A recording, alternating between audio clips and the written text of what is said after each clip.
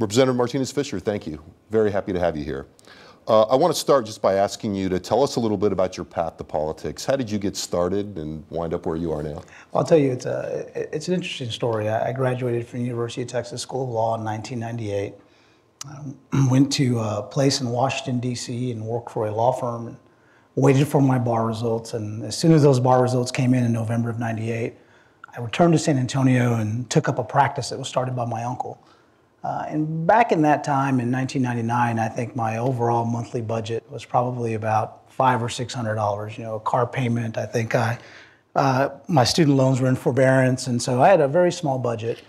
And when an opportunity to run for the state house came, I sort of looked internally and realized that this was the best time in my life to enter into something, and not knowing if I'm going to win or lose, but knowing that if I needed to make $500 or $600 a month to sustain my personal obligations, that I could, if I made that in one day, that I could campaign for the rest of the month. If it took me 2 weeks to make that money, then I could campaign for 2 weeks. And frankly speaking, I think it was the best decision timing-wise. I mean, now I was 28 then, I'm 41 now, I have 2 children, I have responsibilities. I'm not so sure if public service would be on my top tier now, knowing everything that I'm responsible for as a parent and as a husband. But it was really a unique time to say, you know what, let's just try it. I was living in my mother's house, and I felt that the person representing the district, although a nice man, really didn't have those issues that were important to constituents. And all it took was a couple of Saturdays knocking on doors and asking people if they knew who their state representative was. And when they said no, I knew that I had a shot.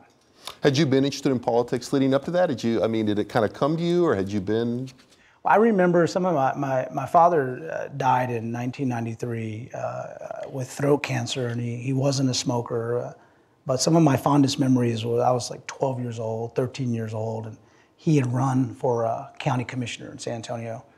And we had this van, it was a Mary Myler, and I just remember my dad would drive all over Precinct 2, and we'd put signs together, and I thought that was a campaign. And then my parents owned a couple of restaurants, and so my father sat at one of the tables with a phone line he had installed and opened up the phone book, and when he saw the right zip code, he called that person, and I thought that was a campaign, and so I was intrigued by it. I never lost that appetite for politics, and as I was a young college student, I had an opportunity to work as an intern for Attorney General Dan Morales.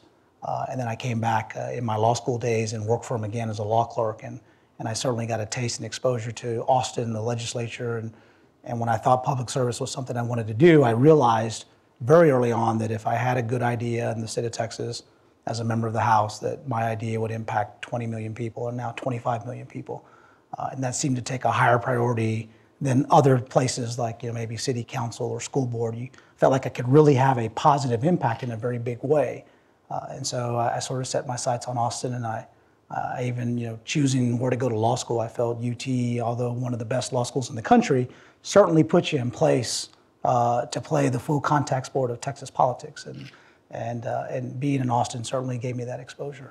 You're really right there on top of it when you're in school at that time in Austin. I mean, I'm telling you, we saw so much. I know Carlos Martinez is in the audience. We were classmates at UT. We were one of the last minority classes before Hopwood, and then you had the Hopwood decision. And there's so many things happening, in those 3 years at UT that really, told me that, public service is really a noble calling, and you can really, what I've learned is you can have an impact and do lots of good, you can do lots of bad, or you can do nothing at all.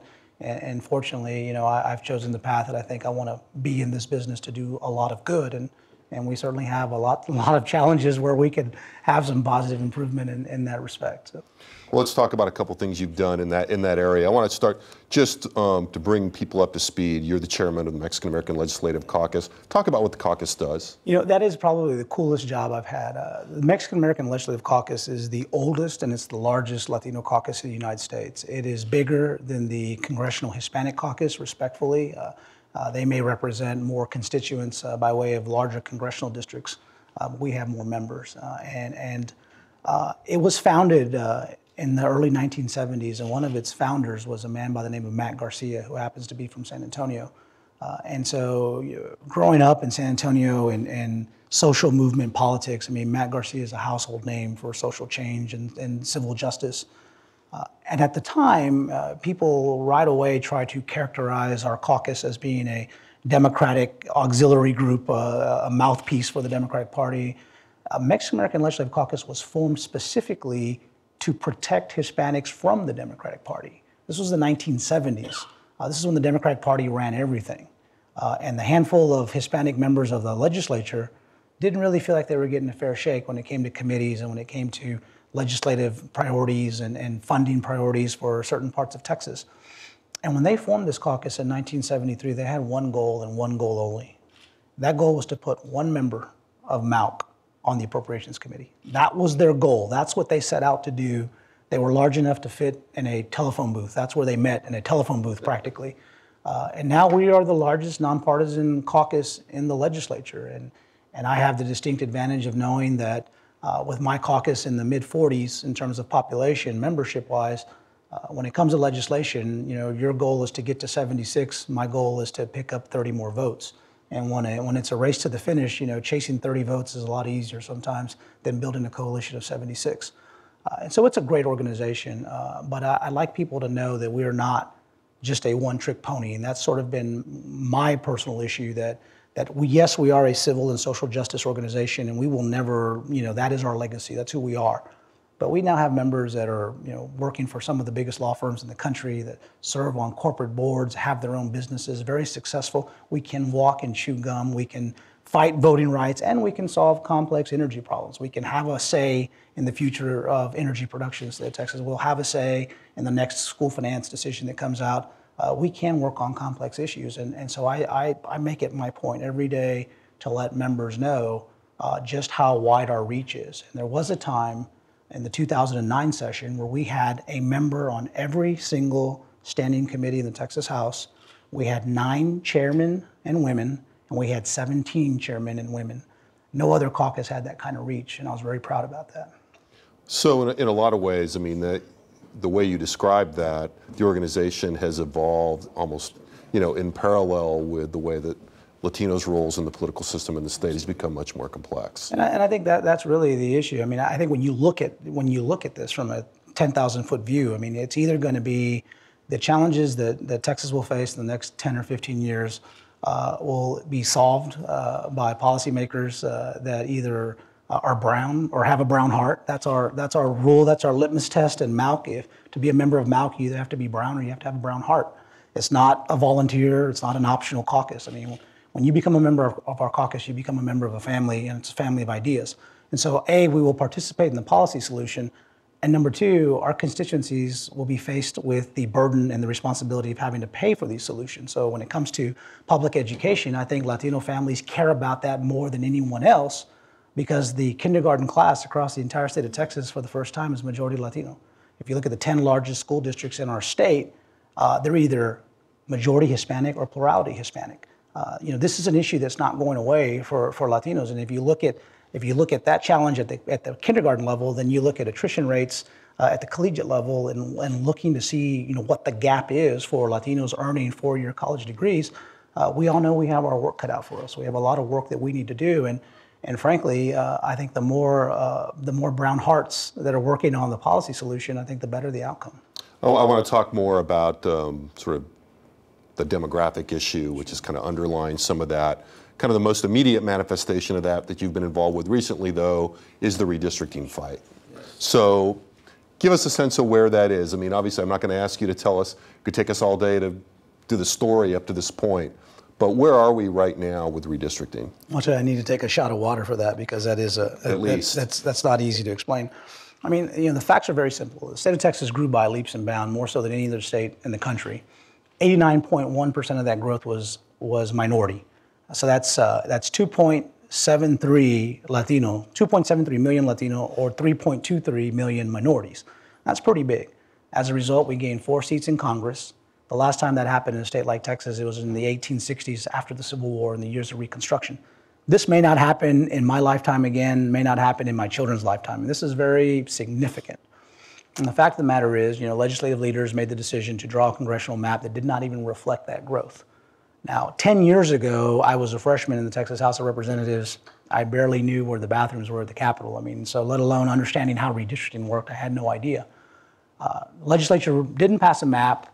The Legislative Redistricting Board drew a map, and next thing you know, my childhood friend that I've known since the third grade, he and I were paired in a district in San Antonio. And if you've ever had to face your third grade classmate and say, well, this is not about friends, this is about business, I mean, that's a hard decision. And I knew right then and there that our caucus was financially strapped. We did not have resources to fight a fight. And we actually had a split in our leadership in terms of the direction of the caucus itself. And by and large, we found that our districts, the districts that were most impacted by the Legislative Redistricting Board, were Latino districts. And so I think I sort of made a pinky promise with myself back then that if I wasn't going to be around, the next time this happened, we were not going to be in that situation. And so in the fall of 2008, I was elected to be the chair of the caucus. Right away, for every dollar that we raised, I took 50 cents and put it in a special fund to make sure that we had money and resources for redistricting. When people were talking about redistricting, I was hiring lawyers. When people were hiring lawyers, I was filing lawsuits. And when people were filing lawsuits, we were filing appeals. And we had a very proactive, aggressive position that we were not going to let this cycle go by. And again, I fall back on this position that in the 1970s, we found ourselves fighting democratic institutions. That also existed in redistricting. And when it came to redistricting in the 1970s and the 1980s and 1990s, there were Democrats making decisions on the future of maps that often impacted the minority community. And organizations like MALDEF and LULAC were there to fight those fights. And they made it very clear, over the course of history, the only thing that's changed is the leadership. I mean, the issue is always the same, no matter who's in charge. It seems to me the minority community always got left out. And so for the first time, I will say, this redistricting was led by minority litigants, argued by minority lawyers, tried in a federal court in San Antonio before two Hispanic judges. That's never happened in redistricting history. And the result, I think, has never happened either, because you saw, at least in the state house map, you saw 6 legislative districts restored, which is much different than what the legislature passed. That is a big victory. 10 years ago, it was 3. We doubled that. Of course, there was always room for improvement. There were other things that we could have done in the House. I'd like to, if the opinion or the map maybe had a couple of different twists and turns, we could be looking at even bigger gains. But in the Congress now, we have an opportunity to elect a minority in Dallas. We have the opportunity to elect a minority in Central Texas from this part of Austin to San Antonio. We've been very clear that did not always require a dismantling of Lloyd Doggett. In fact, we advocated for him on many occasions. But the map is what it is now, and now it's an opportunity. And so you look at that, and that's a completely different picture than what existed on the floor of the House. And so, but it took that kind of advocacy and those types of partners to wage that war, and it's still ongoing. But as it stands, like you said, we have a map and we have a primary on May 29th, and we're going to have a very hot runoff in the middle of summer, and hopefully at some point we'll get to hear from presidential candidates talk about how elite we are to pursue a college education, and it'll be Texas will be back in the mix, and things will go back to normal, and hopefully we'll have a final map that still may or may not have some changes based on what happens with the dual track litigation in Washington, D.C. So suffice it to say, it's mostly over, but I think that there's still a few rounds of boxing left to go. Yeah, okay, so talk a little bit about that. Today actually we had another development today. We did. So if you could just sort of talk about, the up to the minute state of things. Well, this morning there was a request by the district court in the District of Columbia, and as you know, voting rights litigation really involves 2 sections. Section 2, which means you have the sufficiency in population to create a minority opportunity district and you failed to do so, therefore we're going to sue you to make it happen. Then you have Section 5 that says, we take a snapshot of the state of affairs, what we call the benchmark, what is the current state of affairs for legislatures, and then we look at proposals and we compare to see if we retrogressed at all. And that's Section 5 that takes place in D.C. So that court is still litigating. We had a trial up there and we're waiting for their opinion.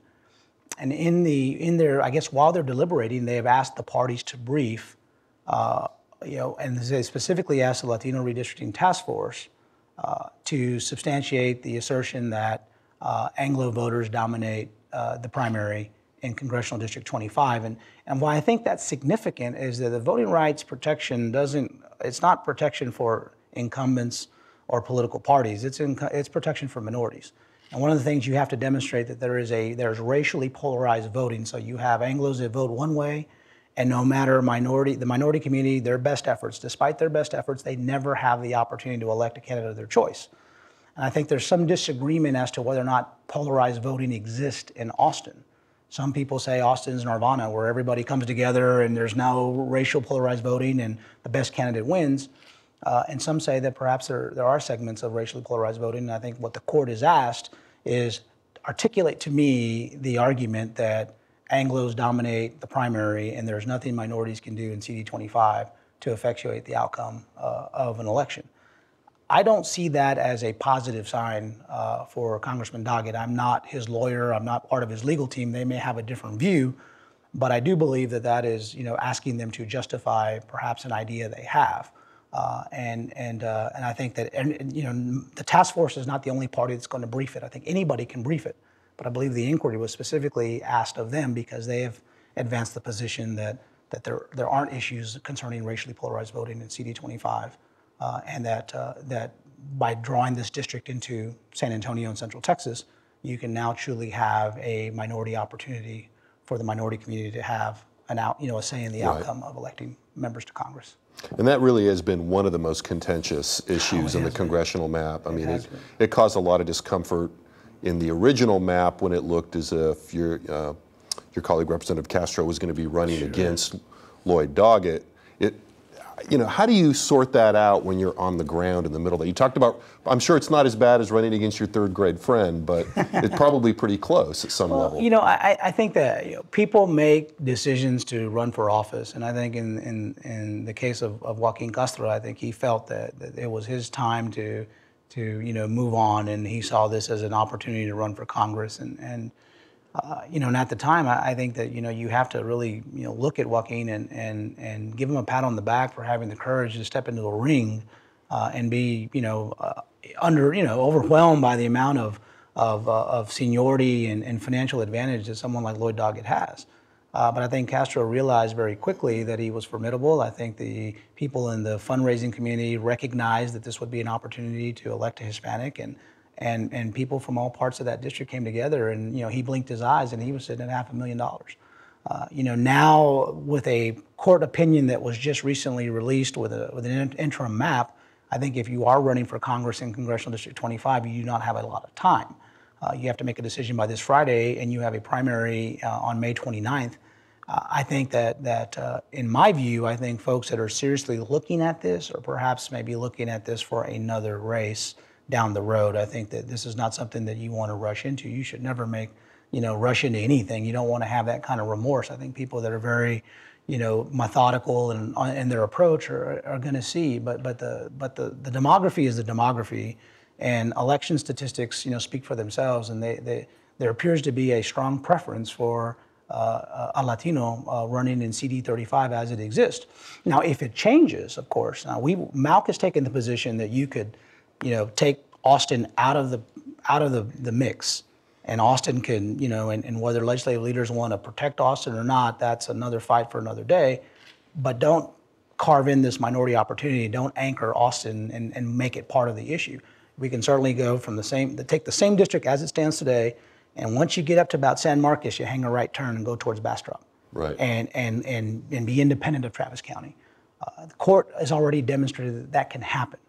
And I suspect that if the DC court provides protection for CD25 as a coalition district, then that's in fact what will happen. And the remedy, they will have to remove Austin from CD35. There's pockets of San Antonio that can be acquired to make up for the population loss, and moving the district into Bastrop will certainly make it a minority opportunity district and probably give anyone from San Antonio a strong advantage if they were to choose to run for that race. And right now we're just reading the tea leaves on that, essentially. I think so. I think Sylvia Romo, I understand, is running in San Antonio. I saw a lot of her signs on my drive up to Austin this morning, and I know that Congressman Doggett yesterday called me on a cell phone that has a San Antonio area code. So it sounds like to me he's in it for the long haul. But I think that there are many people that want to see the litigation finalized before they decide on what they want to do. And I wouldn't fault them for being cautious like that. I want to talk a little bit about the politics of this, but I want to ask one last kind of general question about this. I mean, what we've been talking about is, kind of the legislative process of drawing the maps being, kind of washed out through the legal process.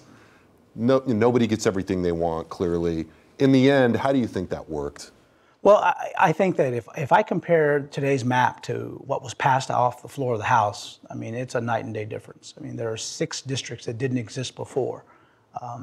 The discovery in this case really showed a very ugly side of redistricting. I mean, there were emails that were produced, and the case was very, very clear. I mean, the object of the game was to draw a district that had the illusion of minority dominance, but these map drawers knew very specifically the areas of town where people didn't vote. And so while on at the 30,000-foot view, you had a district that had a perception of a Hispanic majority, but election performance indicated that these folks weren't active. And that's okay. I mean, you can't force people to vote. I mean, but while they were doing that, they knew exactly where those communities were that were politically engaged and politically cohesive, and they were taking them out and dispersing them in other places. That's not what redistricting ought to be about. I mean, I think whoever's in charge, obviously that's the way it's always been. You preserve your political power. I have no problem with that. The minute you do it on the backs of the minority community, then I have a big problem with that. And we've demonstrated what we're willing to do. And frankly, even if it meant moving the Texas primary a couple of times, that's how important of an issue it was and still is for Malk.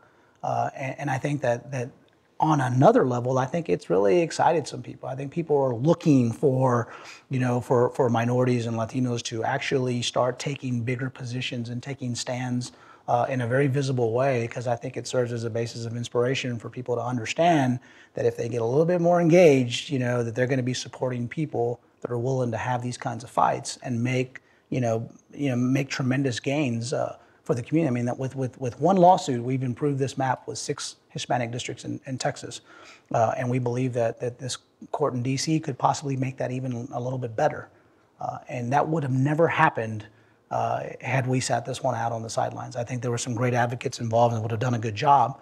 But I think it takes a certain perspective of somebody, of a caucus that knows both sides of the process. We know our way around the courtroom as lawyers, but we also know our way around the policy room and how things get done and what happens behind the scenes. And if there's going to be a bone buried somewhere, where is it buried? I think that our caucus really was able to uncover, lots of things that otherwise might have been glossed over or overlooked because it was insignificant to the outside world. The process seems to inevitably generate tensions even among coalition partners. And there was, some coverage of that publicly and, some degree of talk about the negotiations with the Attorney General, who was in, who was out at various stages, the outcome. I mean, and I think that to some degree that seems unavoidable.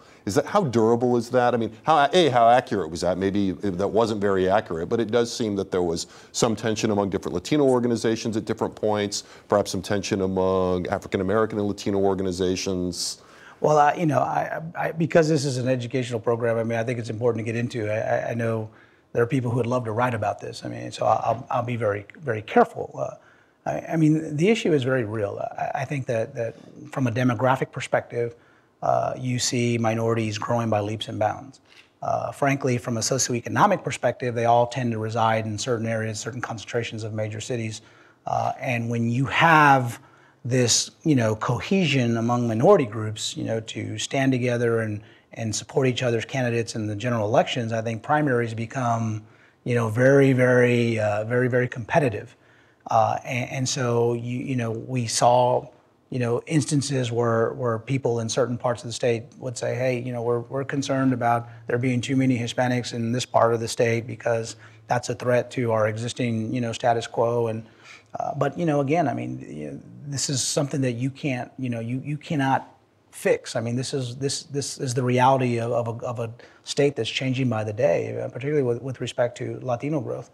Now, on the outside, about people being critical of others who negotiated with the Attorney General or trying to cut deals, it was pretty clear, at least from my viewpoint, that if a minority group that wasn't sort of considered to be a team player, if you will, on other issues, if they engaged in negotiation with the Attorney General, that was a personal foul. You couldn't do that. That was cutting a deal with the enemy. But if other minority groups were doing it. It was sort of almost, it was almost not necessarily, I won't say blessed, but it was, it was encouraged. It was okay. And so I'm very, I like to take up for groups like MALDEF, because they seem to catch a lot of criticism for presenting a plan with the Attorney General. And what I learned in 1 year of redistricting, in 1 year I learned 40 years of redistricting history.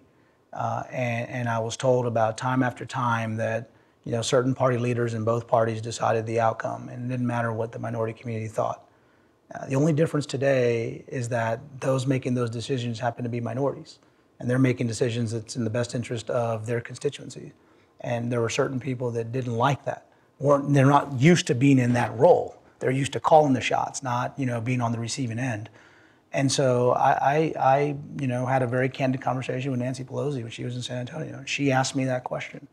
And a member of Congress who was in the room criticized MALDEF. And I said, nobody in this room should say one thing negative about MALDEF, because decisions were being made on their backs decade after decade and nobody cared. Now MALDEF's in a position to actually have an impact. And all of a sudden that's cause for concern. Well, that's you reap what you sow. I mean, and frankly, I think they made a good call. I think that you can, take, political, sides, but MALDEF doesn't play the politics. MALC doesn't play the politics. I mean, we drew a district, MALC drew a district in West Texas that would probably, I think Barack Obama, President Obama received 30% of the vote in the district we drew in West Texas. We knew it was going to elect a Hispanic Republican. We were fine with that. The most important thing is that it could be done. I mean, I don't know if you'd ever think that in Odessa and Midland and places like that, you can elect a Hispanic. You now can. Unfortunately, that didn't happen in this round, but you don't have to wait 10 years to bring a Section 2 claim. You can bring a Section 2 claim at any time. So who knows, we may revisit that down the road. But I think that more of these staged events between minority groups oftentimes had political motive, and they weren't done purely on race issues and ethnicity issues. I think that minority communities saw this as an opportunity for minorities. Sometimes politics gets in the way of that. Yeah, I mean, so it sounds to me like you think that the real takeaway is that things are complex when you're actually at the table and everybody's a full player. Everyone's a full player, and I think that, again, this is a sign that this is a state. I think redistricting from going forward will be done much differently now, and I think that minorities have now recognized that they will have a growing role at the decision-making table. So when there's talks about revamping the system and going to these commissions, you have minorities going, hey, wait a minute, since 1970, we've been on the receiving end of deals being cut and us being left out. Now we're in a position to have an impact and right those wrongs for the last 30, 40 years. Don't take it away from us.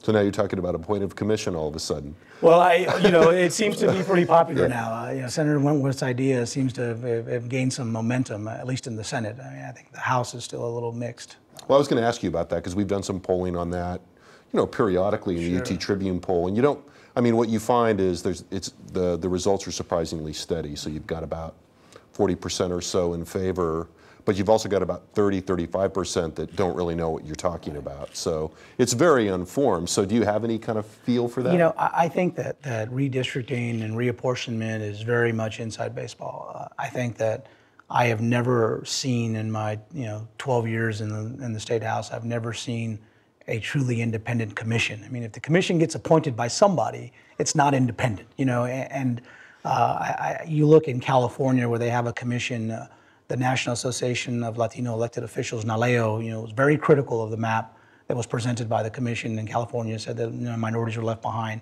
You look in Arizona, Governor Brewer called a special session to throw out the head of the redistricting commission because she thought he or she wasn't being fair and was maybe being too democratic. You're always going to have some control when there's someone else doing the appointing. And frankly, if there's going to be somebody, brawling it out when it comes to redistricting, it ought to be the electeds that sign up for the job and not try to, mask it and pass it off as independent work by independent commissioners. Yeah, it seems like, there might even be an argument that the visibility of the fights is actually giving you a little more of the transparency and a little more attention to it that you might want. As long as there's an interest in the outcome, it's going to be very difficult to achieve it, pure independence at a commission level. All right, so lurking below these politics, or not even lurking, but kind of really the structure of this discussion, it really is demographics underneath. That's really what's driving a lot of this. So let's talk a little bit about that to kind of wind things down. I mean, how do you think about the resurgence in the increase in the Latino population on one hand and Democratic prospects on the other? Does this automatically lead to a Democratic resurgence? You know, this comes from Nina Perales, and she was the lead lawyer for the task force. She's the vice president of litigation for MALDEF. I mean, she made a pretty compelling argument that, Republicans have, every right and opportunity to attract Latinos into their party. And I think there's really two options. I mean, you can embrace and recruit and make Latinos a priority in your party, or you can, vilify them, set them up, and make a choice to, not make them a priority. And then, and Nina's, articulated to me, looking at public policy choices, looking at map making, exercises that the Republican Party, at least for now, has chosen that aspect. Now, there may be, I can't speak for the Republican Party. I'm not a Republican. But I also know that there are people in the Republican Party that are working very hard to bring more Latinos into the fold. But the recipe for success as a Latino elected official really hasn't been in the Republican Party, even in a state like Texas.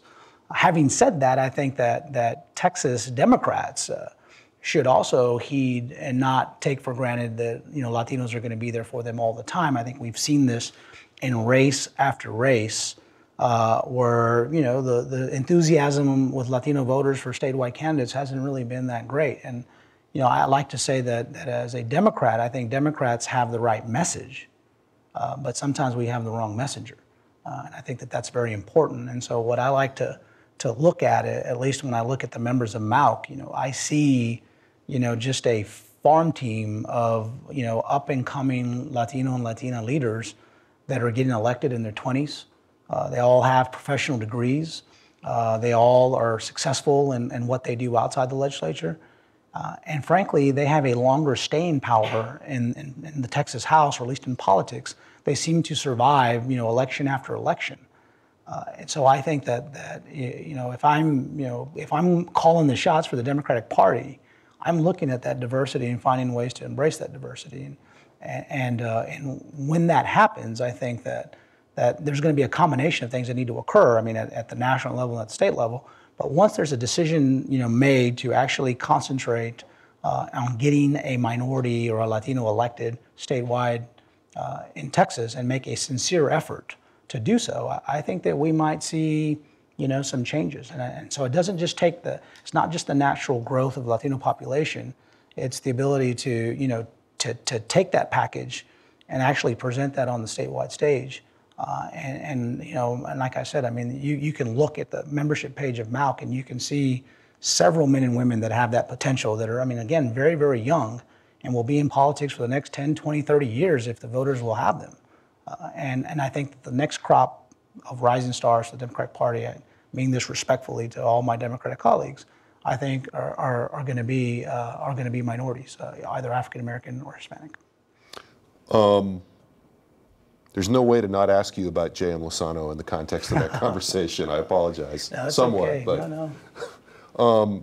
I mean that's also part of the short-term strategy is to recruit seated members and to try to flip people to the other party. I will say, J.M. is really a nice guy. I mean, if you're around J.M., it'll take 5 minutes for him to make you laugh. I mean, he's got a great personality. I think politics, there's a certain greenness to politics when you first get in it, and I have no idea why he made that decision. Yes, the district that was drawn for him is not a stellar district, but you're looking at Democrats that run down the ballot that are getting 53 and 54% of the vote. I mean, in my view, that's a pretty safe Democratic district. He made the decision to switch parties. I think that the lifespan for Hispanic Democrats that become Hispanic Republicans the shelf life isn't very long, number one. And number two, I think for Hispanic, at least state lawmakers that I've served with, many of them have found challenges in terms of coming back. I mean, Raul Torres was paired and eliminated in the state house map. D. Margo now faces a very uphill climb in El Paso with a Hispanic district. And what's funny about this is that it seems to me that the Hispanic Republicans do better in districts that have lower percentages of Hispanics. And I remember Jose Aliceda from Beeville was asked on the stand, sir, you recognize you were not the choice of the minority community. And he said, how do you know that? And they said, well, it's called statistics. I mean, and did you know you received 20% of the vote of the Hispanic community? And he didn't know that. He did not know that.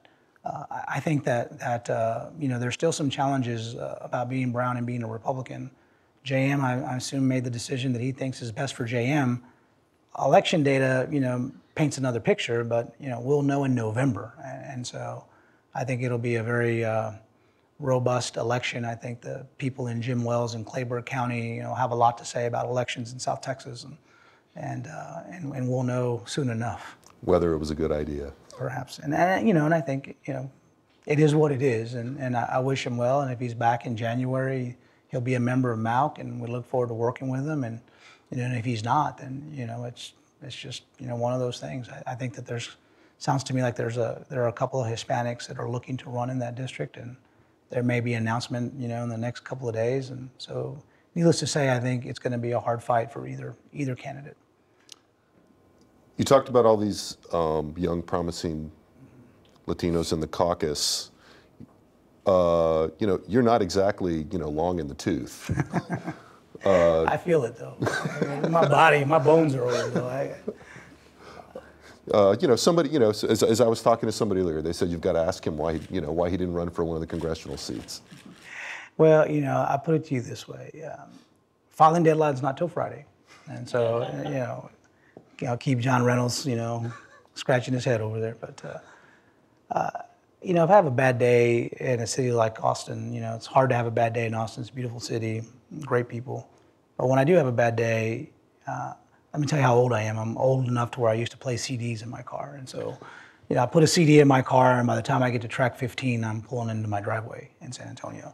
There's something to be said about that. I mean, being close to home, I have a 3-year-old and a 19-month-old, and I have a wife that's very difficult to not be around, So that's what's important to me right now. Public service is great, whether it's here in Washington or somewhere else, and I'll know when that time comes.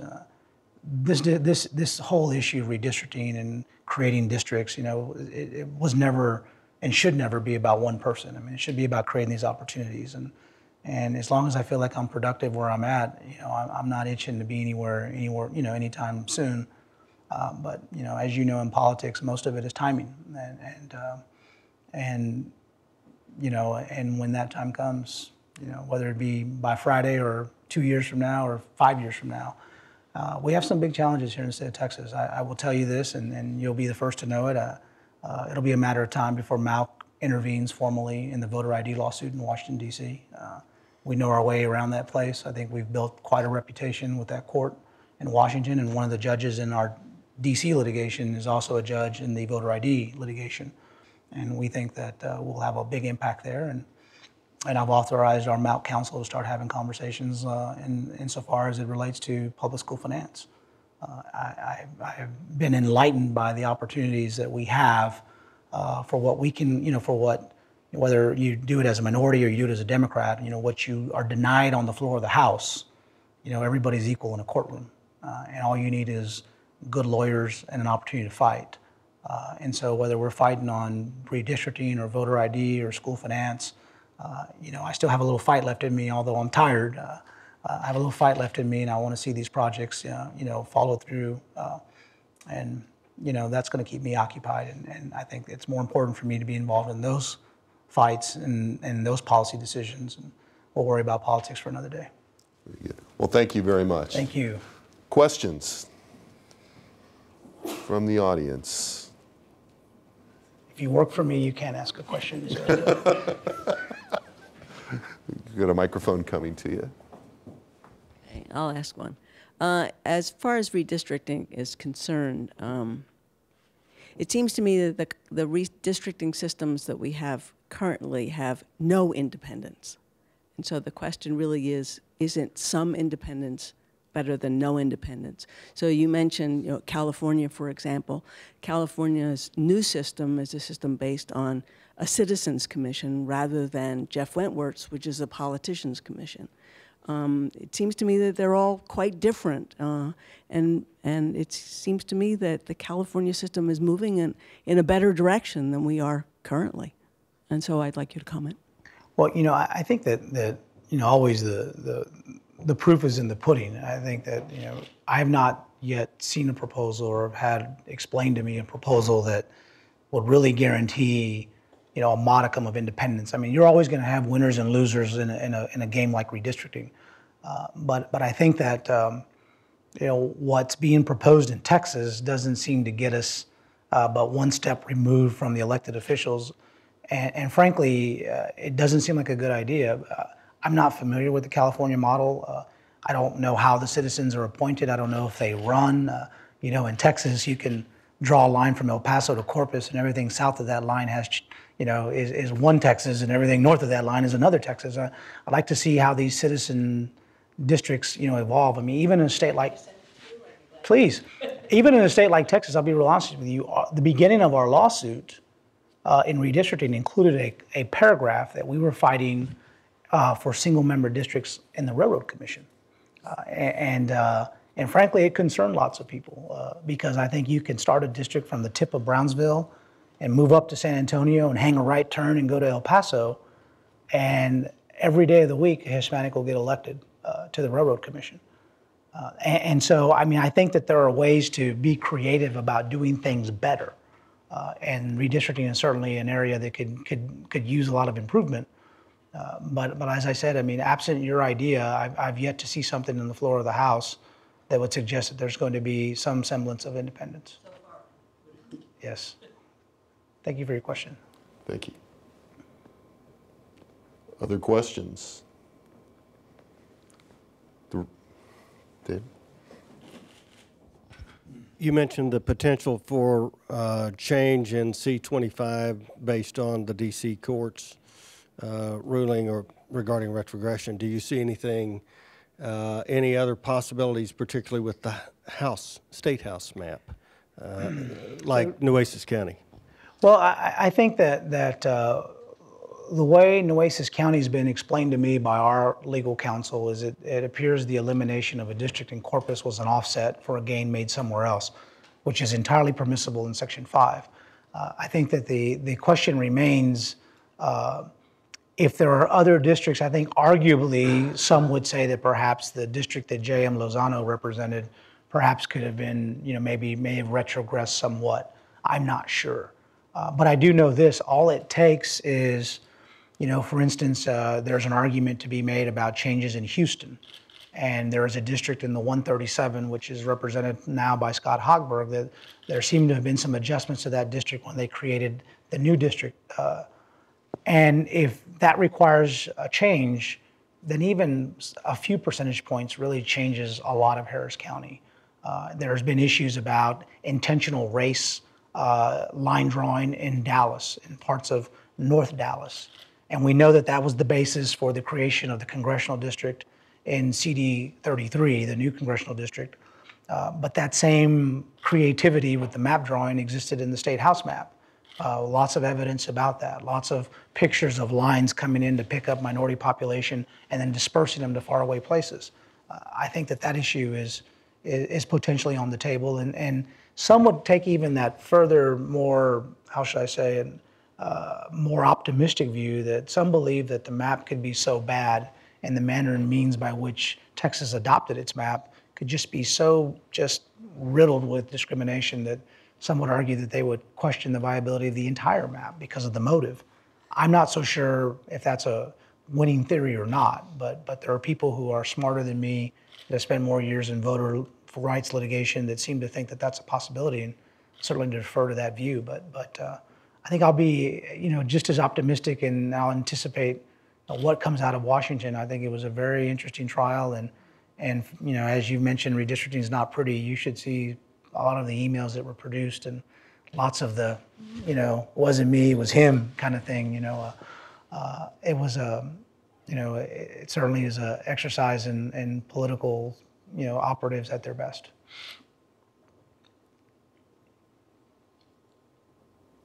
Yeah, sure. Can you please identify yourself? She was looking like she was asking if it was okay. Yeah, I was like, yeah. I didn't know if it was all right. I just wanted to ask if you all have made a decision on appealing the last order. You sound like you think the May 29th is a go. I think that I think it's interesting to know the mechanics of a stay procedure, and I think the immediate application for a stay will first be received and reviewed by Justice Scalia. I think that for some people that might be somewhat of a deterrent. I think that the map is an example or embodiment of what the Supreme Court said. Draw a map that defers to the legislature and identify areas that have voting rights issues and fix those areas. Doesn't mean that that's going to be the final map. And we all know in litigation you have the temporary relief, then you have the permanent relief. There's some people who feel that it would be better to preserve our arguments for the ultimate map and not the map that's going to go before the 2012 voters. And so at least for MAUC, we've not made any public decisions, but our internal discussions are to really weigh the significance of filing a stay now or reserving and preserving our theories for the ultimate adoption of a final map. Do you think this is going to come up again in the next legislature? I hope so. I'm hanging out with I'm in the Capitol and I run into some of my friends and they'll tell me, well, you know what you did. We're just going to come back next session and redraw them. I'm like, yeah, well, that's got to be pre-cleared too, right? I mean, so it's not a matter of how bad you want to draw this map. It's, can you do it right? I think the legislature demonstrated that they really messed this up. And the trail of evidence isn't pretty. And so suffice it to say that if this were to change again, the state of Texas will have to ask itself one more time, do we bypass the DOJ or do we go directly to the DC court? I think the DC courts have had enough of Texas political people that they don't want anything to do with us anymore. And while I think that there'll be people hell-bent on waging this war again in 2013, I think people need to look at the state of our public education system, the state of our public health system, and recognize that there's only so many times we can raise tuition on college students, to balance a budget. And I think we should work on those real problems. And I think the voters and the taxpayers have had enough politics. I think that's probably why we do this every 10 years. It takes 10 years to get over it, and just when you get over it, you have to do it all over again. So. It's kind of ironic. I mean, you mentioned the DC court. It's ironic that going into this, everybody felt like the DOJ was going to be the backstop.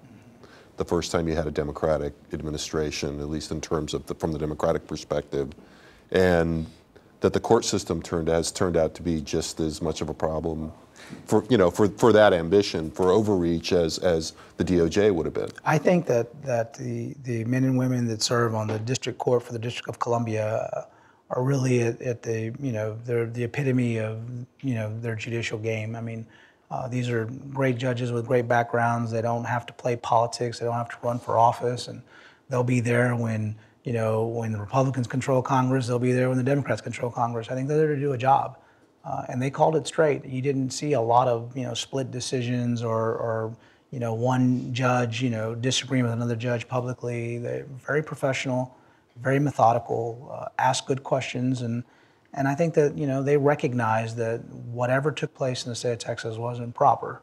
I think the ultimate the ultimate proof of that will be in their opinion or their order, but every step of the way they've challenged. I mean, there was a motion for summary judgment, and that's pretty easy stuff. That's Civil Procedure 101, and you say the other side doesn't have a claim, as a matter of law, they don't have a claim, so you should just decide as a matter of law. And that's what Texas did.